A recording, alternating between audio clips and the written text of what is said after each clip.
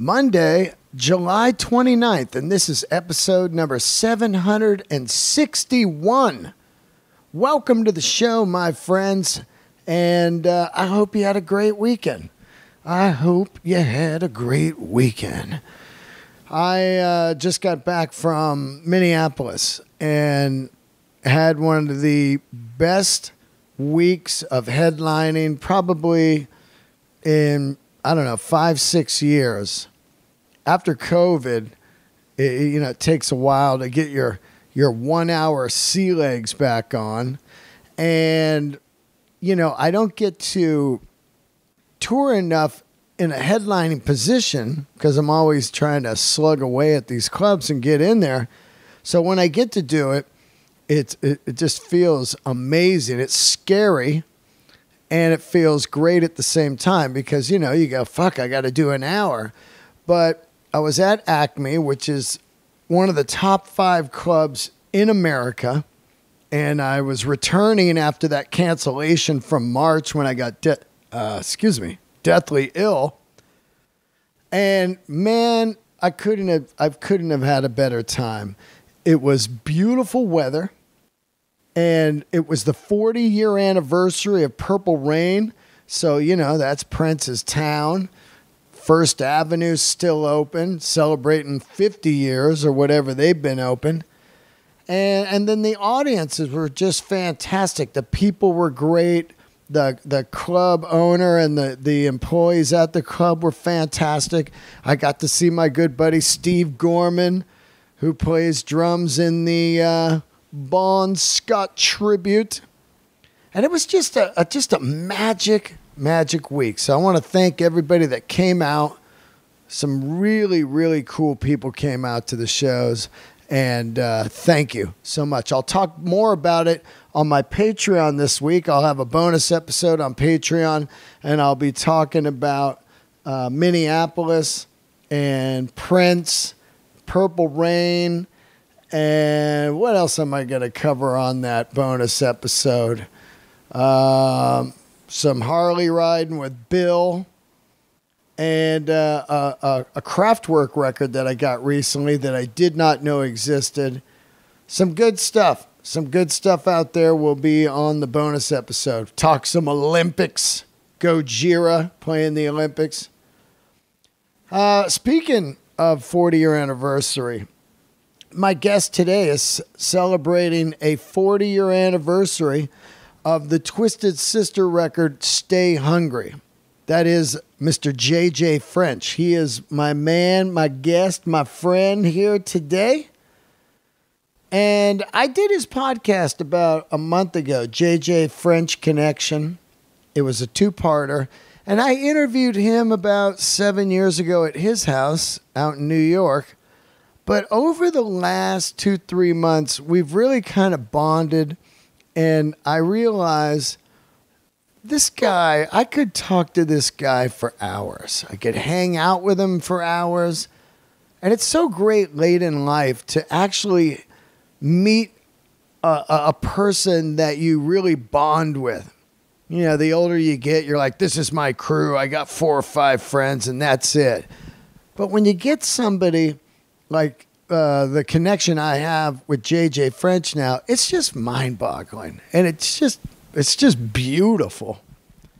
So he came by and we laid down a nice little 45-minute chat on all the stuff we love: watches, hi-fi systems, rock and roll.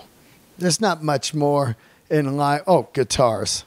The only thing we didn't talk about was cars because I don't think he's a car guy living in New York, Upper West Side.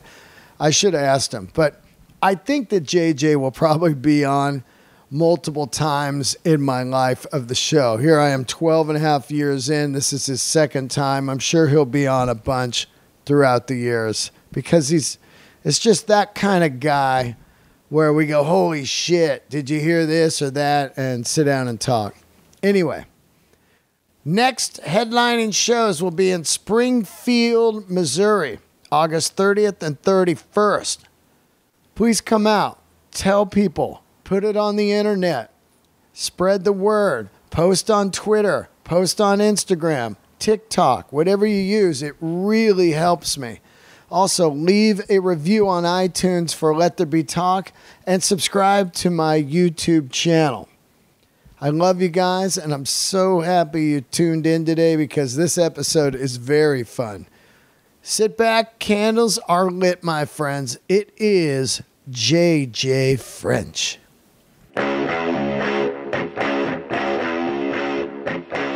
I have many stories in my life that are really bizarre, and I'm a true believer, and I've said it many times on the podcast, that when you're born, your life is laid out for you. I believe there's a map, and you try to get off it, and you get bounced back in, and there's weirdness in my life over the years, and this one is right up there. So I meet my guest today, who's on for a second time, Mr. JJ French. Awesome. Twisted Sister being one of the greatest bands of the 80s that I've seen many times and had the honor of bringing on stage at the Roxy for their second to last gig so far. But I interview him at his house in the Upper West Side. And here we are like 7 years later. I do his podcast. We're talking. He says, my daughter lives in Los Feliz. And next thing you know, we live in the same fucking building. And bam, another weird-ass story. And you know their dog. And I know their dog. Everybody knows the dogs in the building. They know you. You know them. You know, you could. It's incredible. You could pick any building in the world, any location in the world. You and I are having a phone. We're doing a podcast on my podcast. Yeah. I'm talking to you. You're in L.A. I'm in New York. And like, hey, where do you live? Oh, I live in L.A. And it turns out that you live basically the neighbor of my stepdaughter. And of course, she just had a kid. So we're coming out here. And I said, I can't believe you're in the same building. I mean, what are the chances? Yeah. And also, since I first interviewed you years ago, I did your podcast, and we really bonded on that podcast over everything we love, and we're kind of very similar humans. We go for it in life. We've always rolled the dice and gambled on ourselves. We love watches. We love guitars. We love music, hi-fi, sound systems, everything. We're kind of the same human. It is amazing because you can explain or describe nuances of watches, which I will totally understand, right? But most people do not understand because it goes beyond the, hey man, you got a Rolex, hey man, you know, like that kind of stuff. It goes really into the movements and into the histories. And then we talk guitars. We know the histories, the depth of the histories, the depth of the models, the depth of the players that made those models so important. And then we talk audio. And I'm talking to someone who who gets it 100% about where people's understanding or lack thereof exists in the audio world. Because look, fine, Apple iPods, great, iPod earphone, fine, makes you happy. I'm all for it, makes you happy. But if you really want to know what it's like to own a Bugatti of audio, and you can only speak that to people who really get it, and you get it. You understood it. The minute you said, well, man, Macintosh is the Rolex of, I'm like, dude, you understand? I just made that analogy in an article that I just wrote for the Tracking Angle, which is probably the most esoteric magazine online right now, which really dedicates itself to vinyl, really, really super vinyl. And, you know, to real crazy audiophiles, vinyl may be looked on, although there is one other level of insanity. You know, that's the reel-to-reel tape guys. Oh, yeah. Which has come back in another niche section, really big. Like they're spending $80,000, $90,000 on only play versions of tape decks that are either refurbished older Studers, right, or older Tandbergs or older Reeboks, or completely built from the ground up by lunatics. And by the way, for those of you who wonder, reel-to-reel tapes, let me tell you how crazy it gets. Record labels who own the masters of some of the most famous albums like Dark Side. Yeah. Or the high audio ones, Asia, Steely Dan. Steely Dan stuff. Carole Miles King. Davis, Kind of Blue, which is the biggest selling jazz album. Right. They will sell you master quality 10-inch reel 2-track tapes for $450 to play back on your $80,000 reel player. You know, Linda Perry, who's a friend of mine and great songwriter producer from Four Non Blondes and signed me years ago. She had a reel-to-reel, and she was obsessed with it. And I'd go to her house, and she put on Tapestry one time, and I was just like, there was something so 1972 about it. You know, you're just sitting there, and you're watching these big reels spin, and the way the thing's sitting on the counter, you're like, look at that thing. And the sound, you know, people need to understand, when you're listening to a record, and who knew how great records could truly sound, because the guys who were plating them and pressing them 50 years ago had no idea about how well you could actually recover and retrieve. You're still retrieving on a micro groove that's the size of a hair with a needle, which is the micro groove at the size of a hair follicle. Whereas with tape, you got space. You have space. And so when people say, well, what's the whole point of high-end audio? I try to explain to them, it's the ability to get closer to the mixing console. It's the ability to get closer to what the guys who were mastering that record were hearing at the time they were mastering through those speakers, because you can't get any closer than the mixing console. You can never get closer. That's it. You can't get in the room. It's total, but that's a BS theory. You can't get in the room. As close as you get is as close as the final, as the mix down that takes place in the studio. And you want to know something? The truth is that if you were to take Joe Blow and say to them, take your favorite record, and then if you could transport that person into the room where they mixed it, he'd go, I didn't know it sounds like that. Yeah. Because that is where high-end audio is getting you. Yeah. To that level. Funny thing about that, since I played music and recorded records and stuff, and you have obviously, it was wild when you do the mix down. You know, from the 2-inch to the 1/4-inch, you get the mix, and then you would cut a cassette and go out to the parking lot to listen to it on a Jensen triaxles and a fucking, Blaupunkt stereo to see what it would sound like in a car. So you were mixing down to get car fucking levels. Because you knew that's how it was going to be purchased. 100%. And, Tom Werman, when we were doing Stay Hungry, and it's so crazy because we're sitting here on this beautiful deck right now looking at California, in Southern California. So this, and 40 years ago this month, Stay Hungry's out. Masterpiece. Our videos are out. We're not going to take it, I Want to Rock. So we would record the tracks at Cherokee, which was on Fairfax, right? Yeah, killer. And then we would take the mix and we would drive to Werman's house, which was off of Laurel Canyon back in the day. And we'd go into his kitchen, and he had a Sanyo $99 cassette player. Yep. And he plays the track back. And I'm expecting to see this big stereo system in the house. He says, JJ, it's got to sound great on that, man. That's what 99% of the people are going to listen to. That's it. He goes, It's got to be that car stereo, that Sanyo. If it's not working on that, it's not working. Yeah. And I thought, man, he's down, but it's the opposite of a Steely Dan or a Pink Floyd record. Let's be honest. Of course. Those guys were making audiophile quality records. 100%. Mobile fidelity reissues, all of that, just the highest. Stuff. And whenever somebody wants to sell a goddamn stereo speaker to you, you go in, the first thing you put on is either Dark Side of the Moon or Asia. And you sit down and you go, look, I know that this record already said, you're already cheating with how great this record already sounds. Yeah. So let's put on some fucking piece of junk old record and let's hear that. Yeah, let's throw Blue Cheer on there and see what happens. Right. Yeah, let's get Dickie's bass through there, or a Monkeys album, like something that's just like perfunctorily recorded and not done at the highest levels of audio. Because they always used to use Hotel California was another one of them. And look, I sold this stuff at Lyric Hi-Fi. Yeah. I knew the game. Yeah. You want to get someone to buy gear, here's what you do. If you want to sell a piece, you make that the second piece you play, because it's always the second one they'll buy because it sounds different. Not necessarily better, but their brain. Yeah, I hear that. Yeah. Wow. I used to sell motorcycles, and I'd tell people, if you want to sell a motorcycle to a guy, they'd be like, these are kind of dangerous, huh? And I'm like, yeah, if you're a pussy. Because right away they don't want to look like a pussy, so they're like, I ain't no pussy, I'll take 2. You know what I mean? So it's similar with the stereo thing, you're like... People used to come into Lyric. Now, I was... before Lyric Hi-Fi was probably the most famous high-end hi-fi store, and it was connected to the Absolute Sound. And if you understand the politics of high-end audio, you'll understand that there were players in the game. Harry Pearson from Absolute Sound, Mike Kay from Lyric.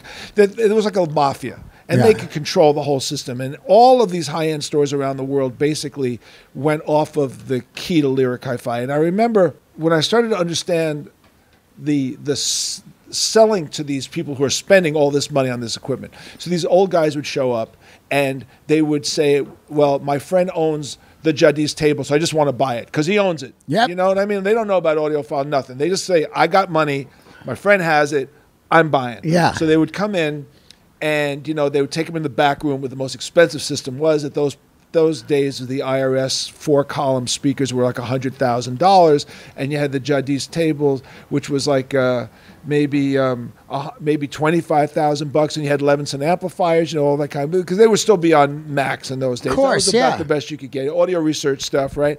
And the wife, he'd come in with the wife, and the wife would walk in, and she'd sit outside the room, and I'd say to her, why aren't you in there listening? She goes, oh, that's his thing. I said, he's deaf. Yeah. She said, what do you mean? I said, by the time you're rich enough to hear, to buy it, your ears aren't good enough to hear it. I said, you should go in because you actually are going to be hearing this shit because I bet you he's listening to the baseball games with the sound turned up on the TV because he's freaking deaf. And she said, it's exactly it is. I said, yeah, because he's just being sold, man. Yeah. I mean, he's buying great stuff. Don't get me wrong. Right. But you can hear, because women's hearing is a lot better than men's hearing. We lose our hearing starting about 40. Well, we lose it because we don't want to hear them anymore. So it's, what do they call that? Intelligent design, my friend. That's why I believe in God.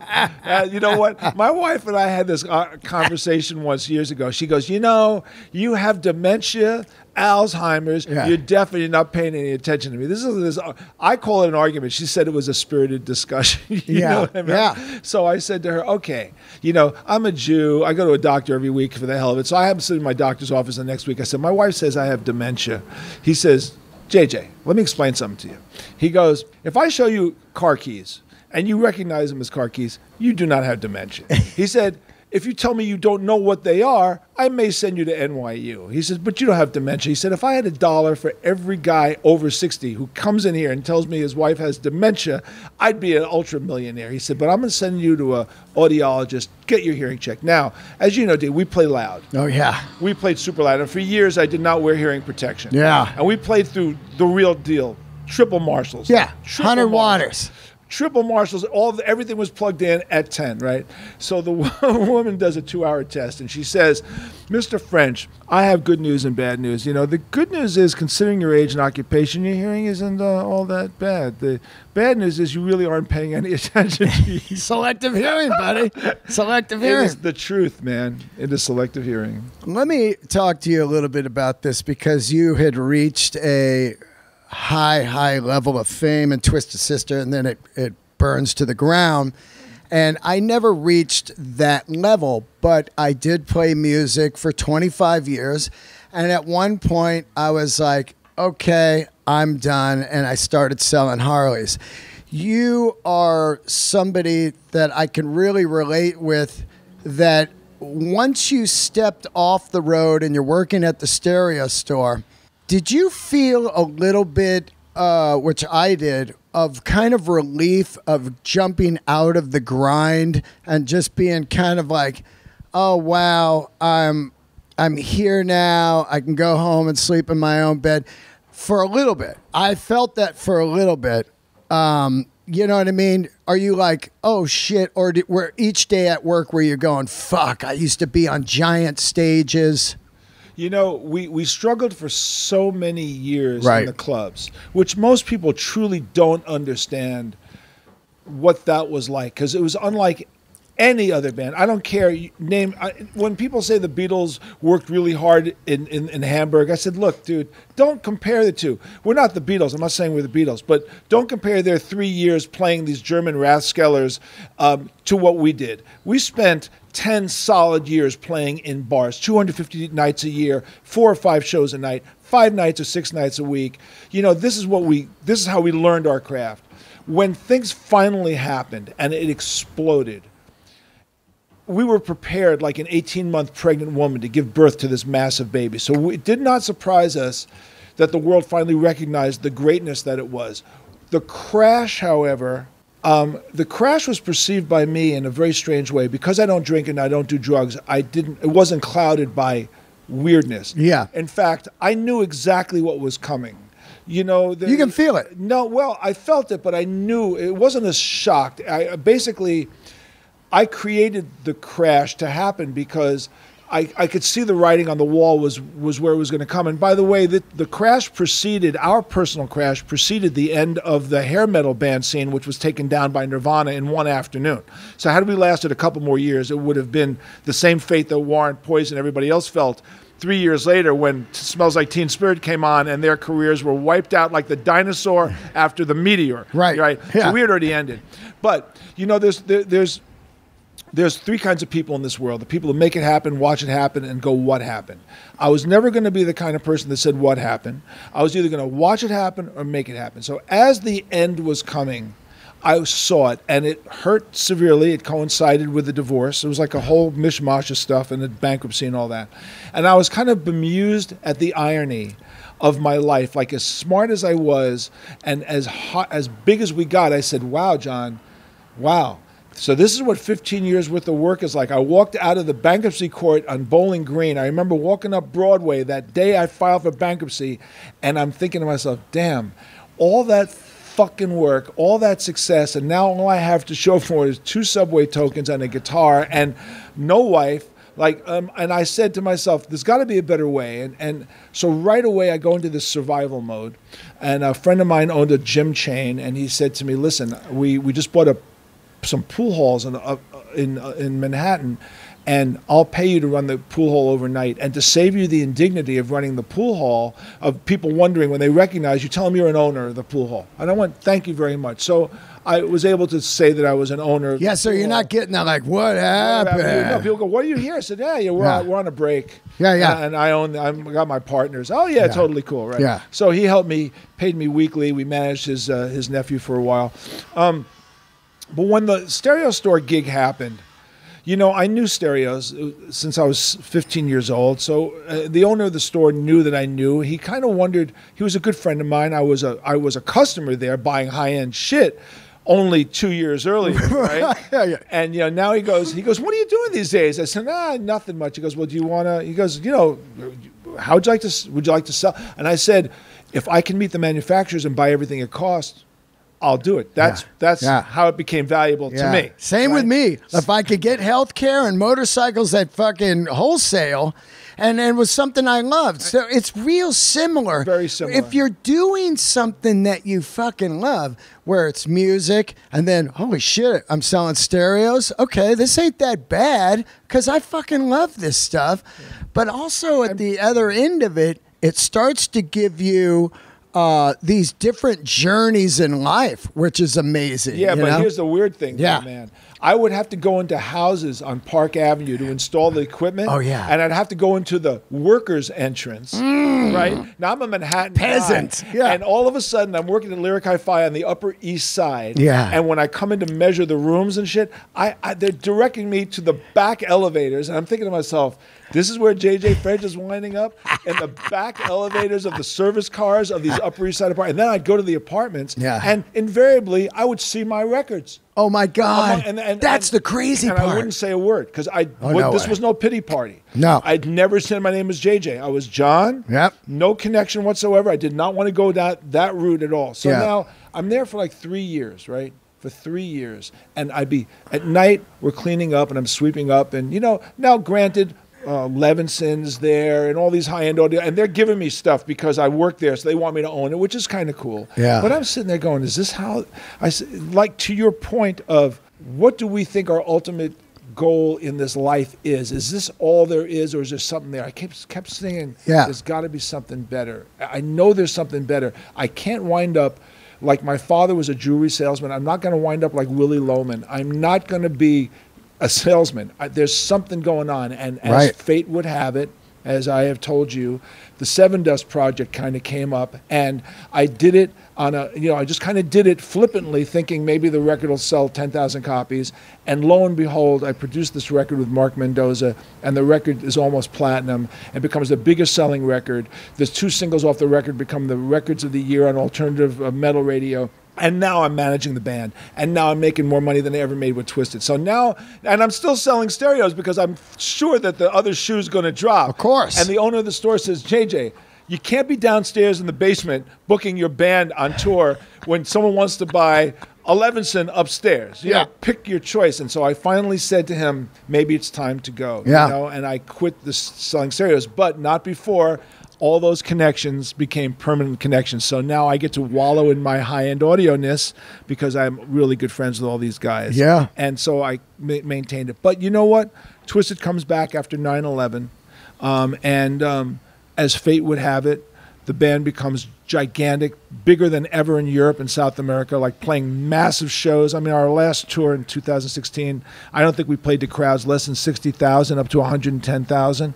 We walked away on our terms. So when people say to me, how do you feel about not playing? I said, listen, I've done 9,000 performances. If you add up all the 5 shows a night.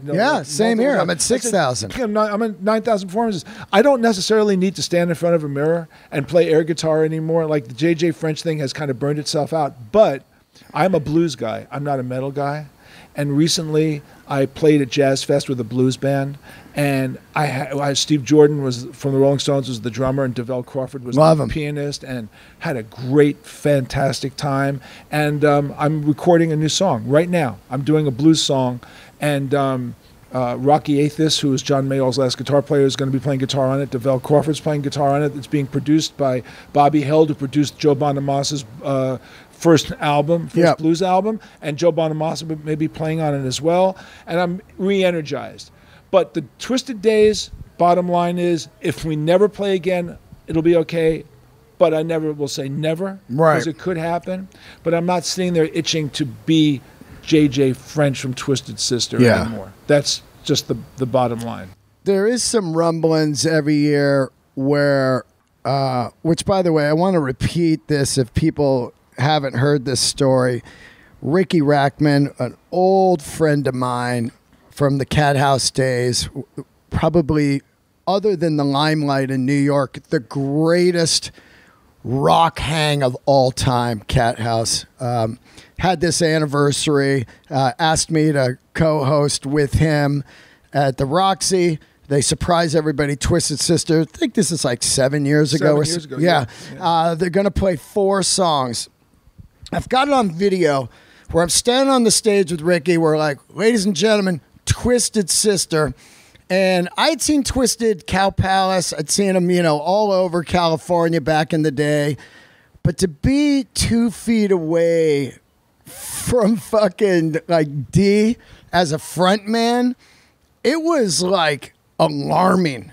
I was like, this guy, I don't know how old he is. What is he, like 65? No. I just turned 72. D's 60, I think D's 68 now. It was fucking insane. Like, the band comes on, and it is like an absolute fucking the bullet train in Japan. You know what I mean? Just like, what the fuck? He comes out. He pulls out his fucking ponytail things. He does that, you can't stop rock and roll. Down, down, down, down. And then they kick in. You guys are killing so hard. I'm fucking floored. I'm standing there like, what the fuck? To be that close, like 2 feet away in a small club. Yeah, it was and that's the unbelievable. only way we know how to play. We're a very predatory band. Again, people don't understand this, is that the band grew up in a circuit where you had to blow other bands away in the clubs in order to get paid more money. You built a following up, so we became very predatory. So the idea of going on stage and just grabbing people by the throat and annihilating them became our stock and trade. And I'm very proud of it. Yeah. I am, because, it's not that we don't like other bands. It's not like I don't want other bands to blow us away. If you can, bring it on. the only person that's going to take advantage of it is the audience. Give them a better show. If you can kick our ass, except you ain't going to kick our ass. Yeah. But you may think. Now, our attitude is, by the end of any given night, in any show, in any festival, I can tell you this. There may be bands that play better than us, but you're going to believe we were better than them because we're going to play a show that will make you feel like that, even though there's bands that may be better. And you know what? Maiden, ZZ Top, AC/DC, all these bands, we play with them all the time. And I love it. I love it. Bring it on. By the way, because you're such an AC/DC fanatic. Yes. You know, Brian Johnson came on stage with us in England and did Whole Lotta Rosie with us. Yeah, you and, said that. And then when you come to Manhattan, next time you're in, you come over, I'll play you the video. Yeah. It is like, I get chills. Like Brian comes in. Well, most people don't know this. You're such an AC/DC fan, but back in 1983, when the band was first in England doing actually Flick of the Switch tour. Yeah, 82. That was about to rock. Yeah, we were in Newcastle. Yeah. And Brian lived in Newcastle, and he sent somebody over to the hotel and said, Brian wants you to come over for dinner. And he picked us up and he took us over to his house. We hung out all night, so we became kind of friends. So we were friends, and we said to him, you know, we do so much AC/DC songs. Like Shoot 'Em Down is an AC/DC song. Let's face it, it's right out of AC/DC songbook. I mean, so Brian he's hosting the this biker festival in England. Yeah. You know, about 10 years ago, and he comes, hey laddies, you know, I was like, hey laddie. We said, man, why don't we do a song? He goes, what have you done? I said, well, we used to do anything. I don't know. How about a Whole Lotta Rosie? He goes, done. We hadn't played it since 1982. Yeah. So now it's, you know, it's like 15 years. We haven't played the song since 82. Went up on stage, man, and killed it. And absolutely floored it. And Brian walks off stage. And he says to me, JJ, that's the greatest crowd reaction I've ever heard. And I looked at Brian and I said, Brian, thank you, but you're fucking full of shit. Yeah. I said, thank you very much. Yeah. You happen to front one of the greatest bands on the planet Earth. I'm sure you've had exactly the same reaction, but I appreciate it. And then Brian's standing there, and my bass player, Mendoza, says, my girlfriend loves you. Would you talk to her on the phone? And he goes, oh, laddie, I'd love to. You know, so Mendoza calls his girlfriend, Carrie, and says, Carrie, I got somebody for you, and hands the phone to Carrie. And Brian goes, hi, Carrie, it's Brian Johnson from AC/DC. And all of a sudden, he pulls the phone away, and he's holding it out like this, and Mark picks up the phone, and his girlfriend's going, don't you get one of your drunk, stupid fucking English friends to call me and tell me he's Brian Johnson. You're a fucking idiot. And tell your fucking friend he's an idiot too. And I'm filming this, by the way. Yeah. When we got back to New York, I played it for Carrie. I said, you were talking to Brian Johnson. But the bottom line was that someone else saw Brian Johnson do the same thing and said, hey, would you call my friend? Do you know that Brian Johnson stood there for 2 hours? Fuck. Everybody saw it. There was a line. There was a line of people. Brian just sitting there. Hey, Brian, call my friend. One of the nicest guys. He's unbelievable. Him and right? Ronnie Dio. Nicest guys in the business. Oh, man. It's funny to think about where there's these people, and I get it probably 2, 3 times a week, where they're like, once Bond died, I was out. And I was like, how can you deny one of the greatest vocal performances of 3 albums ever, Back in Black, Those About to Rock, Flick of the Switch? When you listen to those vocals, they're so fucking incredible that I'm in awe. Like, I couldn't even do it. I can sing a pretty goddamn good Bon Scott. I do it once a year for a show. But to hear those vocals of Have a Drink on Me and fucking Hell's Bells, dude, I mean, it is alarming how crazy those vocals are. Well, think about how lucky Van Halen was to get Hager. Yep. And how lucky AC/DC was to get Unbelievable. Brian. I mean, talk about lightning in a bottle. Yeah. You catch it once and you're like already ahead of the game by 1,000,000%. Catch it twice? No fucking way. It's like winning the lottery twice. Yeah. How do you do that? Like, how does Hager come in and create that world for them that was even bigger in a way than David Lee Roth? You know, and the genius of that is having somebody that doesn't sound like the former guy. Now you get the cover band guy, you slide him in, you're like, here's our guy, he sounds exact to Steve Perry or whatever. Like Steve Perry. Yeah, like that right. guy for Journey, which is perfect. Yeah, Arnell. Yeah. Totally. Yeah. But back then, to get a guy, because, you know, Back in Black comes out, and like 2 months later, they're playing the Cow Palace. I'm there. It's like in February, right? We have no idea what it's going to sound like when he sings the Bond shit. at all. Because back then, there was no, YouTube, or they're not putting Instagram videos. So here we are at rehearsal. So you go, they open with Hell's Bells. You're like, this is crazy. Second song's like Shot Down in Flames. You're like, oh yeah, okay. He's doing it. Then, then all of a sudden they're doing like Highway to Hell. You're like, oh, all right. But you have no idea till you're there. I'm curious about this. Did you see the Axl Rose version of AC/DC? I didn't see it live. How did he do? Because I didn't watch it. He killed. He did it? He killed. Okay. People were constantly like, they're delusional. Like, Dean, you should be in there, man. You should be doing that. And I was like, come on, man. I'm totally unknown. I could do the gig, but I'd have to train for like 6 months, get ready. And then take the abuse every night of like, where's Brian? They kicked him out and all that. Right. Where or the social media blowback. Oh my God, for life. Yeah. For life. It would have to be like, here's all the money. You've done comedy. It's your favorite thing you've ever done. Would you cash it all in for 1 year tour with AC/DC, or do you keep doing comedy? And it would be a serious fucking thought. Like, I don't know. But my point is, Axl had been on tour for 2 years by now with GNR. He was ready to go. It takes that much time. When you're in your late 50s, early 60s, AC/DC plays, and this is no fucking lie, 120 dB on stage. I've stepped on stage when they were on, and I was like, oh, fuck no. It is so brutal. And you have to be ready and then do it every couple nights. Yeah, people don't understand that the physicality of playing high-end metal. They don't understand it. They don't get it. High-end metal is like it's like a football game. It's like going to war. Yeah. And you can't just go. You need to train back up. Like when people say to me, like when Twisted came back in 2003, the first show we played was Sweden Rock, and we hadn't played in front of a crowd like that in years, and we weren't ready. And even though we were headlining, because they were given the headlining spot over Yes and Jethro Tull, which, believe me, was mind-blowing, because I would see those guys when I was in high school. Yeah. And now they're opening for me, which was really weird. I felt embarrassed. Yeah. That's always a weird thing, right? You're like, it's my idols. I'm apologizing to them. Yeah. Like, the promoter did this. It's not me.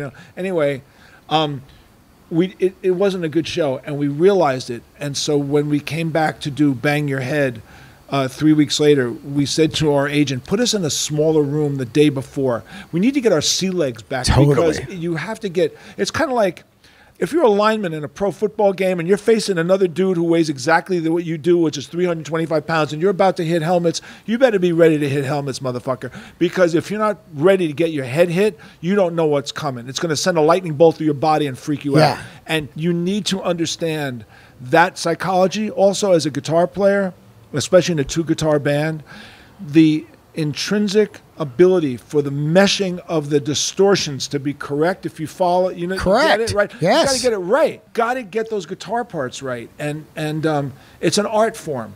That's why we can do it, and a lot of people can. It's an art form, and only you develop that art form by doing it thousands of times. And we needed to get our sea legs back. So when you're on a stage with AC/DC and you're feeling the concussive impact of 120 dB, which is like it's like standing under an SST at takeoff. Oh, it's fucking intense, dude. Especially the side fills, because the older the band gets, the less they can hear.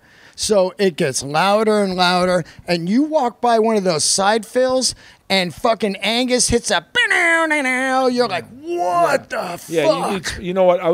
By the end, I was wearing these ear protectors that were almost totally, completely shut me off. Yeah. And the problem with wearing protectors, because you need to, is that you can't hear what's going on. You can barely hear what's going on. So I'd be on an ego ramp in front of 80,000 people, standing out like 80 feet from the stage and playing a solo, and going, these people have no idea that I almost have no idea where I am. But the only reason why I know where I am is because I know the song set is so perfectly the same every night. Yeah. And I'd look behind me to see either AJ's drum head or Portnoy's, and I'd go, I'm on the beat.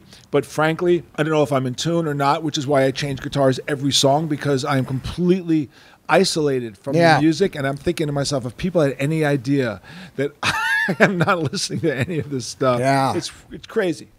My problem is, now I have not sang with in-ears, so I really want to sing with in-ears maybe at the next year's Bon Scott Bash, because then I can, operate on my own fucking frequencies. And because with Bon, it's all nuances, it's like, in the beginning, back in 1955, you got to be able to do the character. Now, if you're screaming it like, in the beginning, it's wrong. It's got to have the nuances and everything. So my problem is when people play way too loud, now I'm fucking forcing it, or I start to sing flat because the bass sounds weird. It's rumbling through the wood floor. Did you watch any of the Axl footage? No. You know what? I think I saw a clip here and there because I wanted to see how bad he looked. Right. And he looked so different from what he was, but he was cutting it. Here's the point. Yeah. There were people that were laughing about the idea of him replacing it, and then people saw it and said, wow, he did it. So the bottom line was, whatever naysayers and social media mavens who do nothing more than just, diss everything in the world. That's all they do. Everybody said that he actually pulled it off. He fucking killed it. And what I liked about what he did the most, which is what I would do if I would have done the gig, was he whipped out deep tracks, kicked in the teeth again, dog eat dog, stuff that, look, my only real, and I understand the business, and I've told it a million times, and you know it too, you go out on tour, you have to play these certain songs in Twisted Sister, Stones right now. But I also don't really believe that excuse, because I think once in a while, I think a band should do this like Maiden does. They tour and go, this one's for the fans, this one's for the super fans, like every other tour. I think if Stones went to Vegas and said, you come out, we're only playing Sticky Fingers, people are going to be fucking going. No satisfaction. You're not going to hear that. You're not going to hear fucking, Street Fighting Man or anything. You're hearing Sticky Fingers. My point is, with AC/DC and all these bands, they have some of the best fucking records. Isn't it weird that they have Those About to Rock record, which is 10 of the greatest rock tunes, and they only play Those About to Rock? They don't play a song off Flick of the Switch. It's weird how a band could have records, they never, ever play the song ever again. Well, I think I've wrestled with this thought a lot. Right. I said to myself, Twisted does 17 songs, right? And right. What we think is this. If we said to the average fan, we had a survey, these are the 17 songs we're playing. We'll remove 3 to put anything else in. Which 3 would you take out? Yeah. To put 3 that are more esoteric. And the fact is that if you did that, you are then 95% of the people want to hear those 3 and not the 3 songs. I get that it. The fans want to hear. So if you're playing to 95% or you're playing to the 3%. Now, the truth is, when you come up with a new song, most people just get up and go to the bathroom. Yeah, piss tracks, I call them. It's a piss track. Yeah. So we did a song called 30. We recorded a new song many years ago called 30. We started playing it live. And Dee started saying, okay, folks, tonight we're going to be doing a new song. I'll give you plenty of warning. He goes, it's the song that you're going to go out and get a drink or take a piss. We're 3 songs away from the piss song, 2 songs away. And he would embarrass the people so much that they wouldn't leave because now they don't want to look like schmucks by getting up and leaving. But the fact of the matter is, I know the biz. that 95%. Look, you go see Dylan. Dylan is indecipherably bad. You don't even understand it. But if you're a deep Dylan guy, and Dylan's like so esoteric, you go, he's like an interpretive artist, and he does it the way he wants to. But you know what? The average person doesn't give a shit. They want to hear Blowing in the Wind like Blowing in the Wind. Of course. They want to hear like a Rolling Stone like a Rolling Stone. They'd like to hear a song that sounds kind of like the record because that's how they remember. So Dylan doesn't do that game, right? I know the set list thing because every year we do the AC/DC tribute, and as soon as we go to a deep track of like Kicked in the Teeth or something from Fly on the Wall, maybe. Yeah. No, we only do Bond. So Overdose, which I think, or fucking Can I Sit Next to You, Girl?